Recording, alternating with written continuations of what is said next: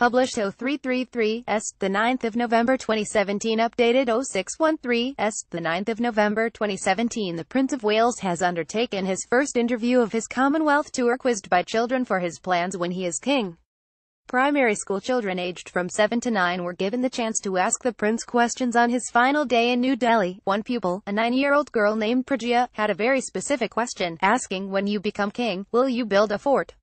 Exclaiming, "I will," to make the children laugh. He went on to clarify he had no serious plans for a fort building. The prince spent time with children from Lajpat Nagari School at the British Council, as the thick New Delhi smog forced a change of venue.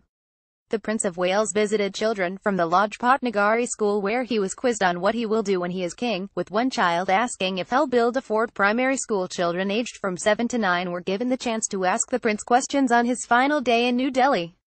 Charles also viewed a musical performance given by the children, and saw class sessions in action. After posing for snaps, the children serenaded him with a song about unity, with accompaniment from the Music Bus, a charity which works with slum children. Prince Charles and the Duchess of Cornwall stand at India Gate during a visit to New Delhi. The Prince of Wales and Duchess of Cornwall are on a tour of Singapore, Malaysia, Brunei and India. These serenaded him with a song about unity, with accompaniment from the Music Bus, a charity which works with slum children. One asked for his favorite book, with the prince taking time to mull it over carefully. "What do you think it might be?" he said. "There are so many to choose from.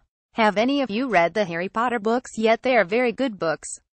A second child then asked for his favorite actor, with the prince replying, "Gracious me, when I think about it, there are so many of them. There is a very good actor called Sir Anthony Sher, who is a brilliant Shakespearean actor, and everything else. There are lots of others though." The Prince of Wales had his first interview of his Commonwealth tour, quizzed by children for his plans when he is king, at a local school in New Delhi. The Duchess of Cornwall sits in a taxi run by a company for cabs driven by women, and that only takes female occupants in New Delhi. The couple visited the India Gate War Memorial in New Delhi. The royal couple have begun a 2-day visit to the smog-choked Indian capital, aimed at strengthening ties with India ahead of a gathering of leaders from Commonwealth nations next April in London. Meanwhile, the Duchess of Cornwall gave her royal seal of approval to a women's taxi service as she hopped in one of their cars for a drive. Camilla was leaning more about Women on Wheels, an award-winning social initiative that enables women from disadvantaged backgrounds to be trained as drivers in the bustling Indian capital, while also offering safe transport options to female travelers.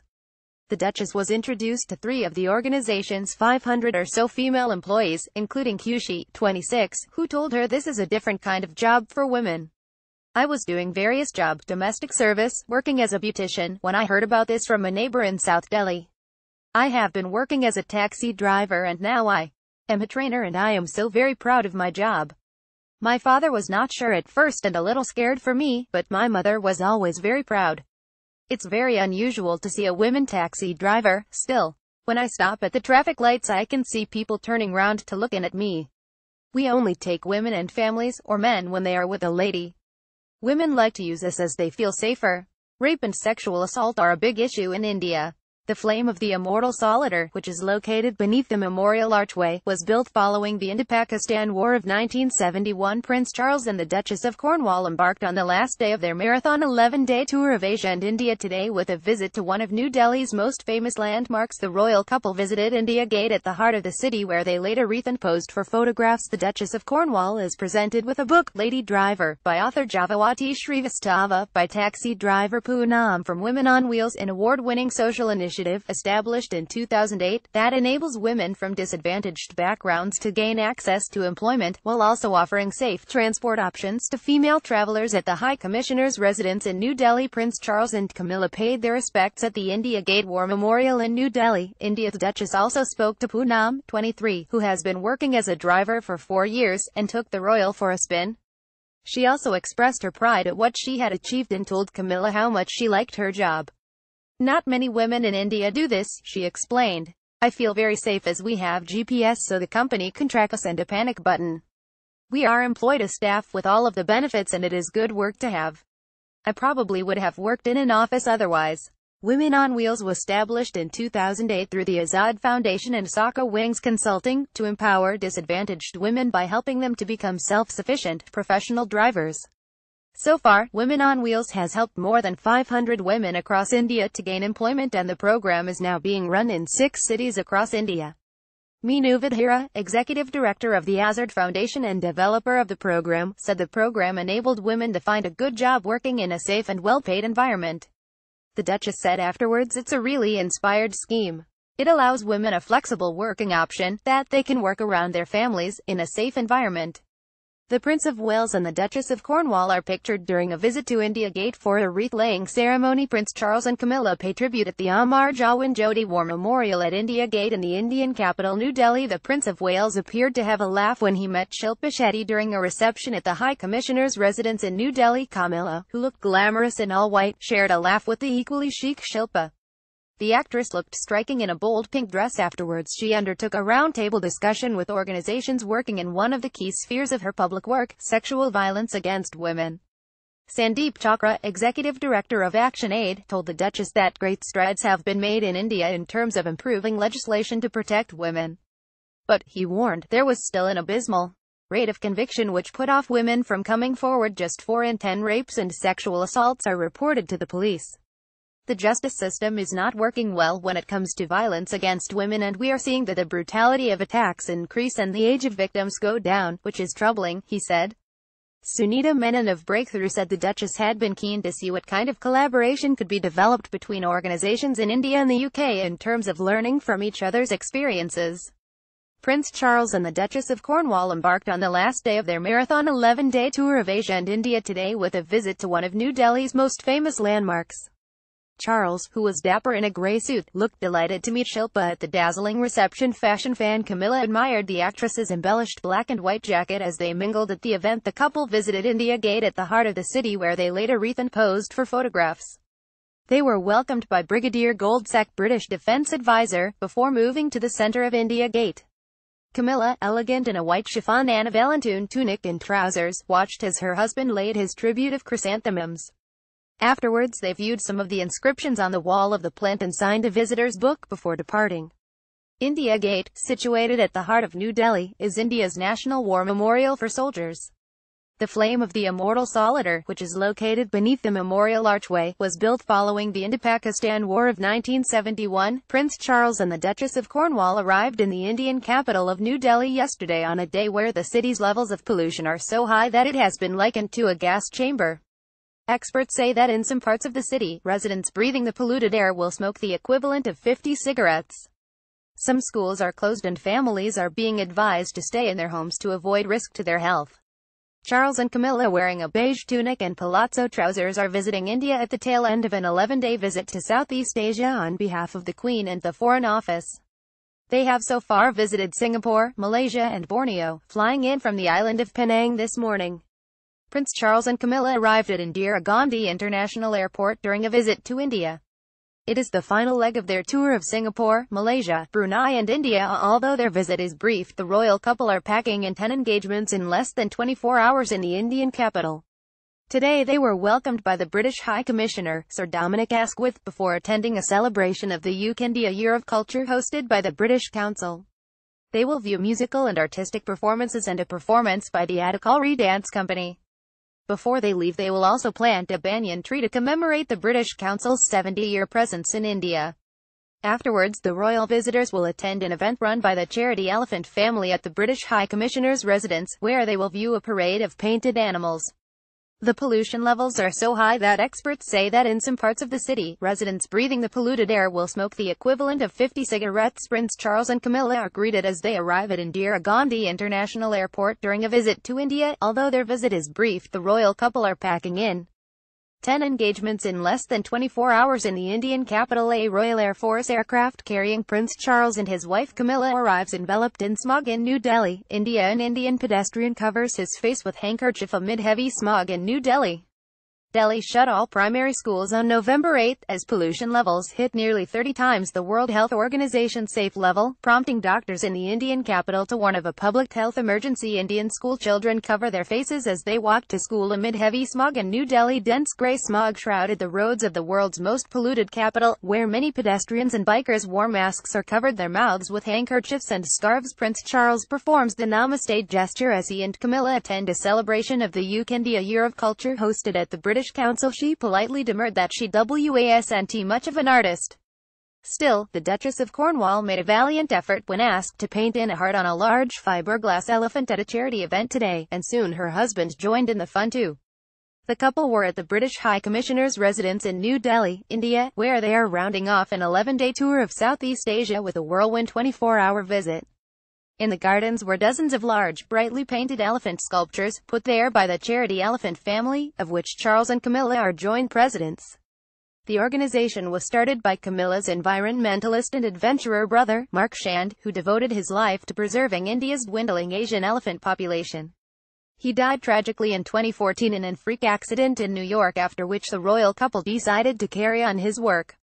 Camilla and Prince Charles planted a banyan tree to commemorate the British Council's 70-year presence in India as they attend a celebration of the India Year of Culture hosted as the British Council. During a visit to India, the couple posed with two of the 101 painted sculptures, named after the 101 elephant corridors that have been mapped across the country, at an elephant parade during the Elephant Family charity event held as the British High Commissioner's residence. Prince Charles and Camilla posed with the Prime Minister of India, Narendra Modi, at Hyderabad House. The Prince of Wales and Duchess of Cornwall shared a laugh with Indian Prime Minister Narendra Modi at Hyderabad House in New Delhi, India, on the latest leg of their tour of the Far East and India. On arrival as the British Council, they were greeted by Mr. Alan Gemmell, Country Director, and Baroness Usha Prasha, Deputy Chair. Prince Charles and Camilla pose with Alan Gemmell, Country Director, and Baroness Usha Prasha, Deputy Chair, third right from the British Council, and members of the Adhikari Dance Company as they attend a celebration of the India Year of Culture. Charles and Camilla met Ruth Ganesh, Elephant Family Trustee, and Vikram Goyal, Elephant Family Patron, who introduced them to sponsors and supporters of the Elephant Family charity, as well as the artists involved in the project. Camilla, elegant in a beige tunic and trousers, laughed when introduced to a large group of people dressed in similar shades. "We all look like biscuits, like shortbread biscuits," one of the group explained, prompting giggles all round. She then was given the chance to paint an unfinished heart on a tree of love that had been painted onto one of the elephants and masterfully, despite her protestations, created a green icy leaf pattern. Charles, a keen watercolorist, who regularly auctions off his own work for charity, simply painted his in blue. India is home to the largest population of Asian elephants on the planet, but survival is becoming harder for the animals as their habitat dwindles, forcing them to clash with locals. Camilla, elegant in a beige tunic and trousers, laughed when introduced to a large group of people dressed in similar shades. "We all look like biscuits, like shortbread biscuits," one of the group explained, prompting giggles all round. The Prince and the Duchess viewed musical and artistic performances and met people participating in India Year of Culture initiatives, including Sapton Stories, Future Leaders Connect, Premier Skills, and Mixed a City. In an effort to combat this, 101 elephant corridors have been mapped across the country by the Wildlife Trust of India and a network of conservationists to help people and elephants live together in harmony. The 101 brightly painted elephant sculptures that make up the Elephant Parade will be taken to Mumbai to draw attention to this mission. The Duke and Duchess of Cambridge visited Assam in the northeast of India during their visit in April 2016 and also painted one of the elephants. Elephant Family funds projects across Asia and invests where help is needed most to protect habitat, prevent conflict, and reconnect the forest homes of the endangered Asian elephant. The Prince of Wales and the Duchess of Cornwall have been joint presidents of Elephant Family since September 2014. In recent years, Elephant Family has supported over 160 field projects in 6 elephant range states: India, Thailand, Indonesia, Sumatra, Malaysia, Borneo, Myanmar, and Cambodia. During their trip, they will plant a banyan tree to commemorate the British Council's 70-year presence in India. Both Charles and Camilla are deeply involved with the organization. They have been joint presidents since 2014, which works to protect India's Asian elephants. It was set up by the Duchess' late brother, Mark Shand, a passionate conservationist. Although India is home to the largest population of Asian elephants on the planet, their survival is becoming harder as their habitat dwindles, bringing them into conflict with the people who live there. Elephant Family is attempting to protect that habitat and carve out elephant corridors to allow the creatures to roam with minimal contact with humans. Their final engagement of the day is a meeting with Prime Minister Modi, which is being viewed with huge significance by the Foreign Office.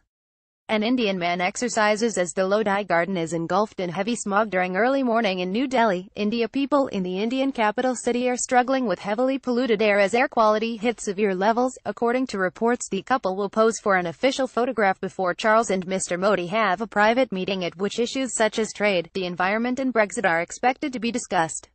It is the first time that the heir to the throne will have undertaken a one-on-one meeting with the Indian leader. Prince Charles and the Duchess of Cornwall were honored with luxurious silk shawls and garlands of sandalwood as they experienced 4 religions in one day. The couple visited places of worship belonging to the Christian, Muslim, Chinese and Hindu communities in the Penang capital Georgetown as they celebrated the Malaysian city's diverse residents. Strolling down what is colloquially known as the Street of Harmony, the royal couple walked from a mosque to the temples as backpackers and shopkeepers stopped to capture the unannounced visit on their mobile phones. Drummers and other musicians led the way as they walked to the Sri Mahamariamman Hindu temple, completed in 1833, that was ornately decorated with colorful statues and beautiful carvings of gods inside. Prince Charles and Camilla donned traditional garlands and flowers as they visited the Sri Mahamariamman temple in Penang, Malaysia during their tour. Following tradition, Charles and Camilla removed their shoes and were given a brief tour of the place of worship before shimmering gold-colored shawls were placed around their shoulders and matching garlands draped around their necks. Pravina Balakrishnan, a local historian and Hindu, said, "We wanted to have a fragrant garland so we chose sandalwood. Flower garlands will fade and die. The silk shawls are given to kings and queens and we believe silk has the power to attract positive vibes." Outside, the couple posed for photographs, with an impatient Camilla amusingly tapping her husband smartly on the arm to get his attention so that they could pose, probably the only women in the world who could get away with it. Earlier in the day, the couple visited St. George Church, the oldest Anglican church in Southeast Asia, a Muslim mosque where they met leaders and planted a tree, a Teochew Chinese temple where they watched a colorful lion dance. The visit was intended to show the religious diversity of Malaysia, showing how different faiths can live in peace and prosperity. Following tradition, Charles and Camilla removed their shoes and were given a brief tour of the place of worship. Camilla visited the Teochew Puppet and Opera House, where she posed with 2 of the elaborately costumed performers. Unique to the state of Penang, Teochew puppetry and opera came to Malaysia from the Teochew people, who emigrated from China in the 19th century. The Duchess of Cornwall receives a bouquet from school children during her arrival at the Kapitan Keling Mosque in Georgetown, the capital of Malaysia's Penang state. The royal couple walked from a mosque to the temples as backpackers and shopkeepers stopped to capture the unannounced visit on their mobile phones. The 800 meters road, known as the Street of Harmony, reflects the migrant communities which moved to Penang during the British administration when it was a bustling trading port. Later, Camilla visited the Teochew Puppet and Opera House, where she posed with 2 of the elaborately costumed performers. Unique to the state of Penang, Teochew puppetry and opera came to Malaysia from the Teochew people, who emigrated from China in the 19th century.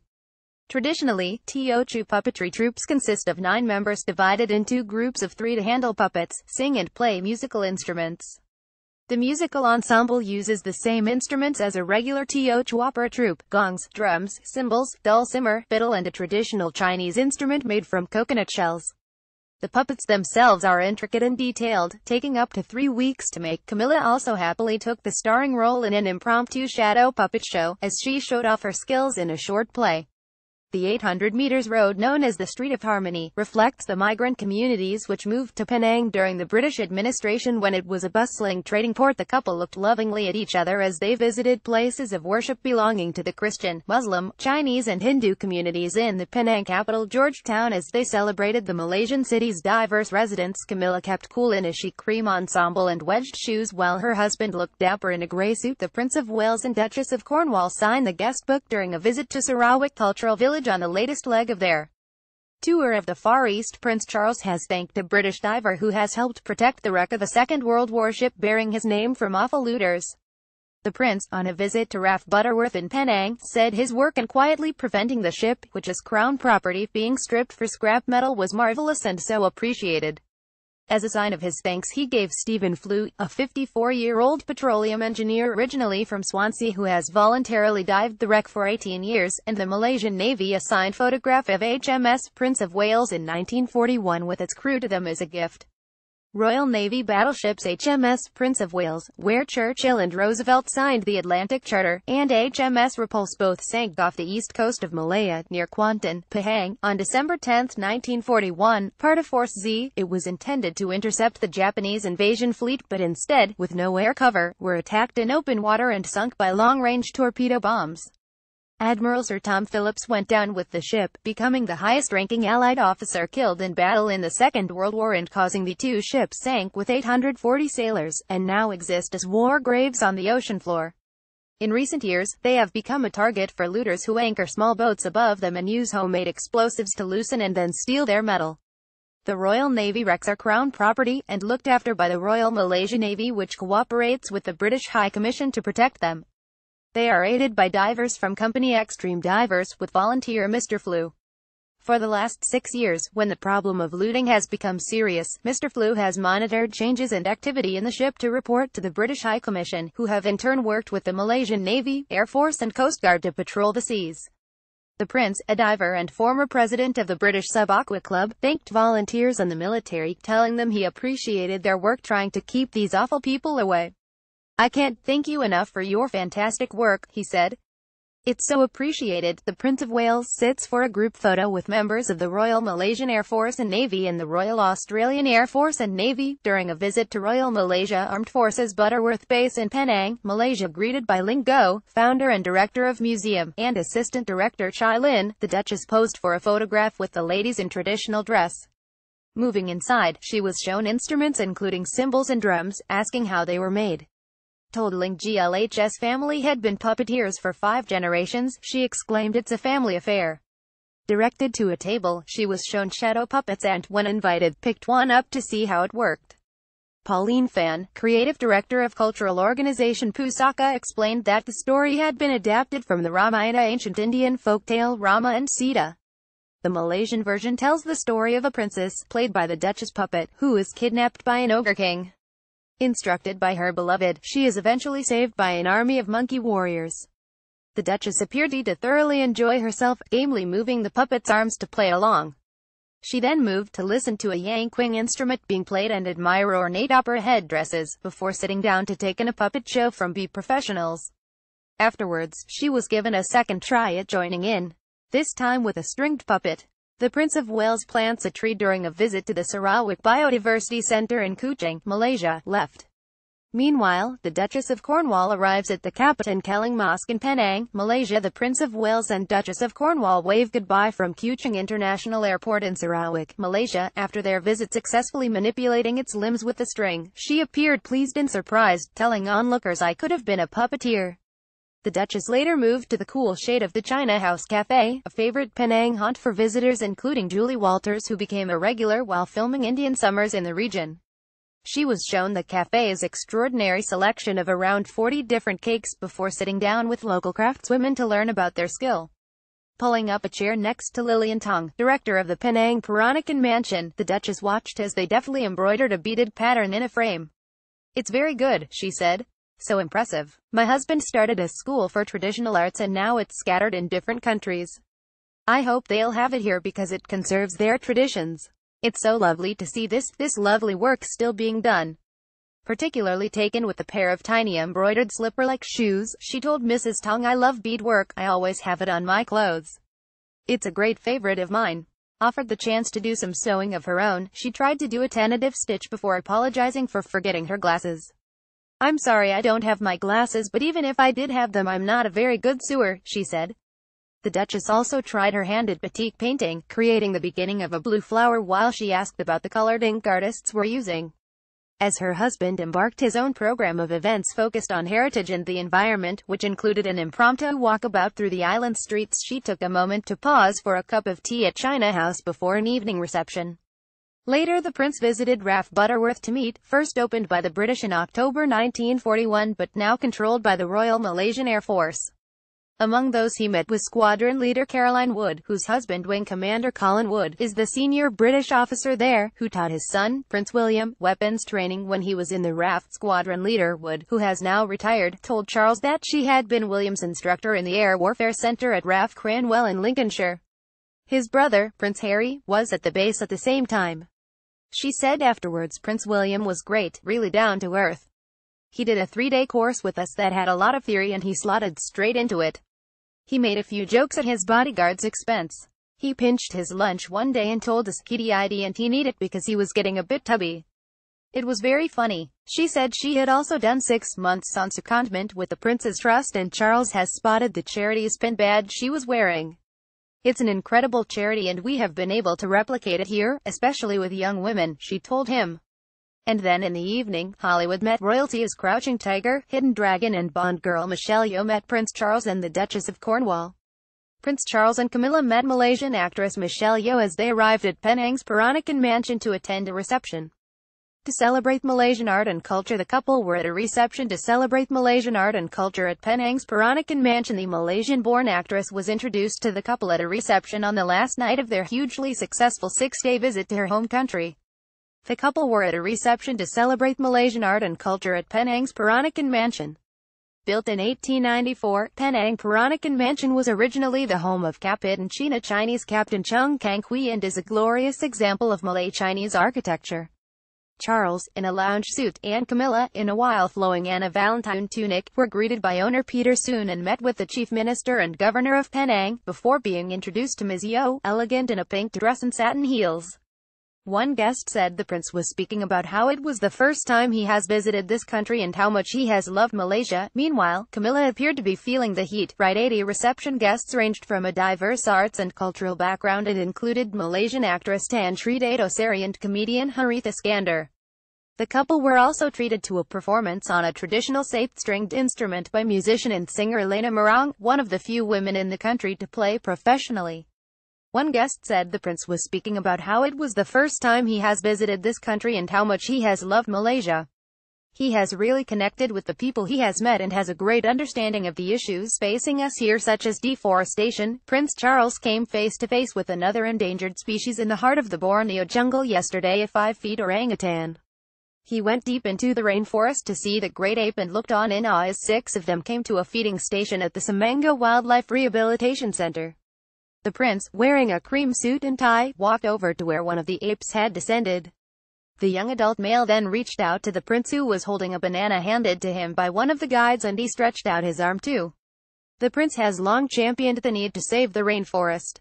Deforestation is one of the key reasons the orangutans are endangered.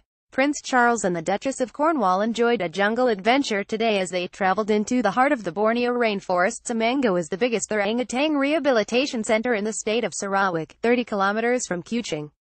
Visitors can see semi-wild orangutans that have been rescued from captivity and trained to survive in the surrounding forest reserve.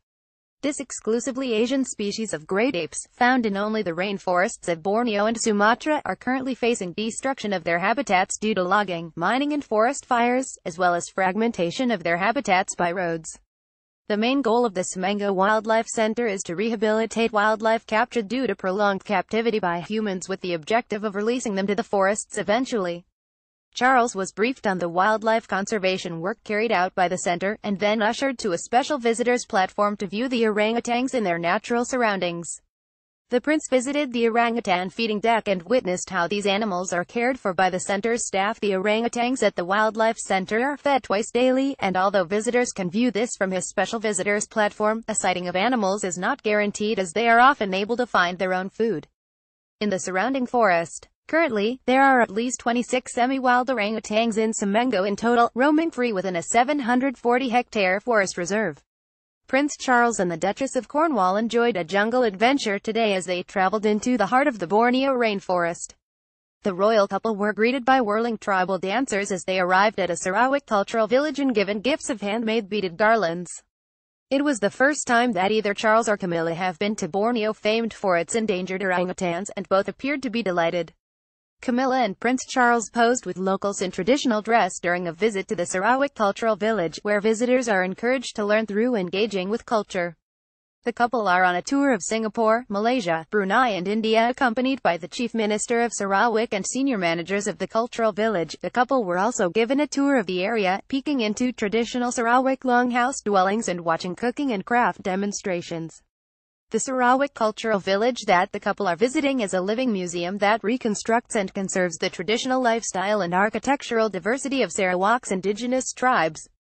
The 17-acre site rests at the foot of Mount Santubong and encourages visitors to learn through engaging with culture. The highlight of their visit, however, was undoubtedly the Iban warrior dance. Also known as the Nugget, it is performed accompanied by the Tabohan Jangdang, the Iban's traditional music. Upon arrival at the Sarawak Cultural Village, Prince Charles and Camilla were gifted handmade beaded garlands before their tour commenced. The royal couple were greeted by whirling tribal dancers as they arrived at a Sarawak Cultural Village and given gifts of handmade beaded garlands. Prince Charles laughed with locals in traditional dress during a visit to the Sarawak Cultural Village, where visitors are encouraged to learn through engaging with culture. The royal couple watched local dancers in traditional dress during a visit to the Sarawak Cultural Village. Prince Charles blows a dart as Camilla looks on. During a visit to the Sarawak Cultural Village, Prince Charles shakes hands with locals in traditional dress during a visit to the Sarawak Cultural Village. The indigenous dance has been passed down from generation to generation and is believed to have been in existence, along with the Iban tribe, since the 16th century. The Najat dance was traditionally performed by warriors on their return from battles, although it is now performed to celebrate the most important harvest festival, Iwai and to welcome important guests to the longhouses. Traditionally, the male dancers wear a kawat, or loincloth, and a headdress made from the tail feathers of the hornbill. They hold a long sword in one hand and an ornately decorated shield in the other. The indigenous dance that the tribe performed for the couple has been passed down from generation to generation and is believed to have been in existence, along with the Iban tribe, since the 16th century. The Sarawak Cultural Village that the couple are visiting is a living museum that reconstructs and conserves the traditional lifestyle. Female dancers have an elaborate headdress, chains, beads and a dress that reaches to below their knees with intricate weaving. The dance is now performed to celebrate the most important harvest festival, Iwai and to welcome important guests to the longhouses. The Najat dance was traditionally performed by warriors on their return from battles. A Malanu bamboo dance was performed before the prince and the duchess depart in eye-catching style on a traditional raft across a lake. Later, Charles and Camilla will speak with representatives from local tribes and discuss the preservation of traditional cultures. Female dancers have an elaborate headdress, chains, beads and a dress that reaches to below their knees with intricate weaving. The male dancers make slow movements, as though stalking the enemy, before darting forwards to attack. The dance is performed accompanied by the music from percussion instruments including the angramong, bandai and kanang. Later, Charles and Camilla will speak with representatives from local tribes and discuss the preservation of traditional cultures. A Malanu bamboo dance will be performed before the prince and the duchess depart in eye-catching style on a traditional raft across a lake. The Heir to the Throne has helped launch the Forgotten Foods Network, a project to find long-lost and unfashionable foods to feed the world's booming population and grow in extreme temperatures. A woman donned traditional dress ahead of the visit by Prince Charles and the Duchess of Cornwall to the Sarawak Cultural Village. Royal approval. Prince Charles inspecting superfoods in Malaysia on Friday and hopes to emulate the success of quinoa, once considered the lost crop of the Incas, before foodies rediscovered its highly nutritious properties and made it fashionable. The scheme is now collecting forgotten recipes and testing them for their nutritional value and growing abilities in hotter weather. During his visit to Crops of the Future, the Malaysian organization behind the project, Charles tasted some of the recipes, including kevaru roti, a type of millet grown in arid areas of Africa and Asia. "They're good," he said, "and very nutritious as well." Are they also on the menu were biscotti using bambara ground nut rather than almond, as well as soup, mini burgers and quiche made from moringa, a superfood dating back to the ancient Greeks and Romans. More elaborate dishes included dragon fruit tortellini with turmeric yogurt and mint oil. One royal aide said the prince was passionate about the project, while Charles himself said that the focus on finding crops that would grow in the future was crucial for food security over the next 20 years. He also praised the food project as impressive as he launched it during his 11-day visit to Southeast Asia. Professor Savia Desomali, of the Forgotten Foods Network, said it's about collecting recipes from as many people as possible from all over the world, and learning from them.